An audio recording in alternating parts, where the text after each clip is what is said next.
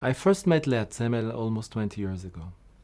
As soon as I met her, I said to myself, she's absolutely not like I imagined a human rights lawyer should look like. She was not stern, she was not serious.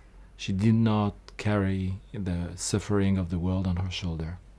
When I asked her what she does, her answer was quite simple. She told me, Palestinians can be defended in Israeli courts. If they can be defended, then they must be defended. And I should be one of those who are defending them. At this moment, I understood that we should make a movie about her.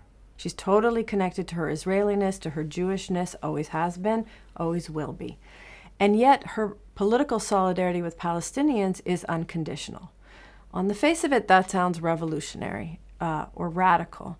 But Leah is somehow also a reformist at heart. She basically just says it's not either or. Israel and Palestine is not a zero-sum game.